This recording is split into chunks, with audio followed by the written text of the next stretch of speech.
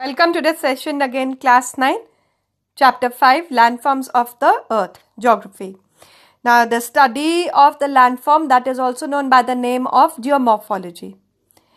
The landforms of the Earth, they are what is visible to us, the mountains, the hills, the valleys and the plains. But what is not visible to us is how they are formed. Now, these landforms, they are formed because of the internal and the external processes. The external processes that include the weathering, mass wasting and erosion.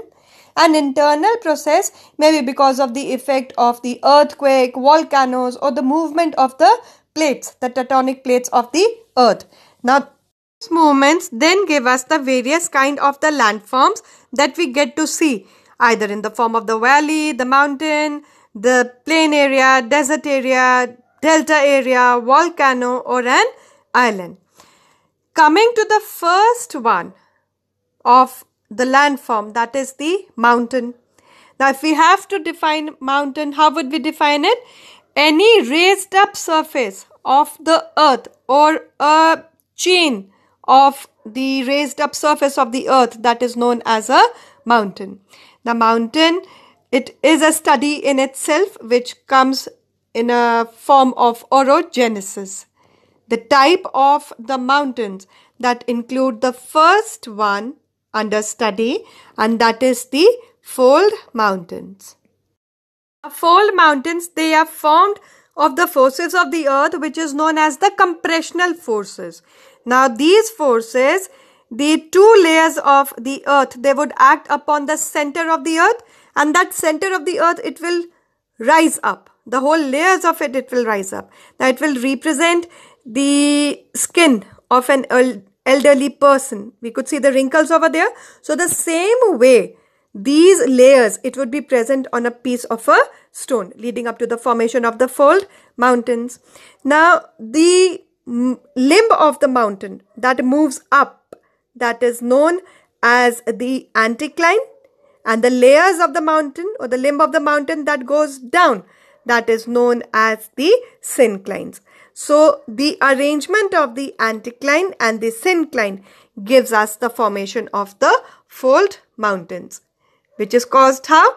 By the compressional forces of the earth. Fine? Understood? The compressional forces of the earth.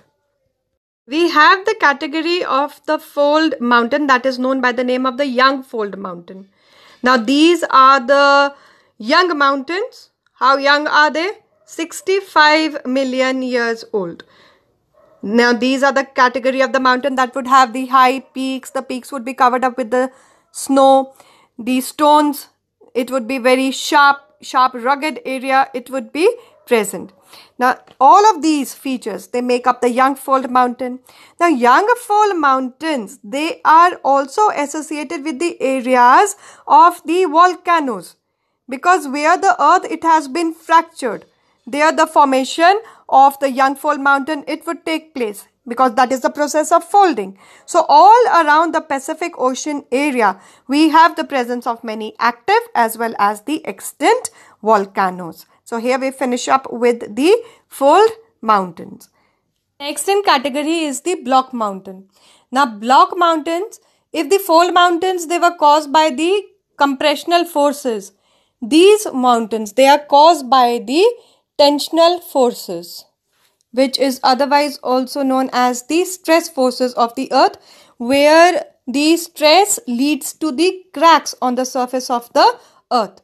Now what would happen, that such a movement, it will leave a block of the higher land standing between the two areas of the lower land, and the high land, it would then be known as the block mountain or the host. The best example that is available, that is the Vosges and the Black Forest mountains.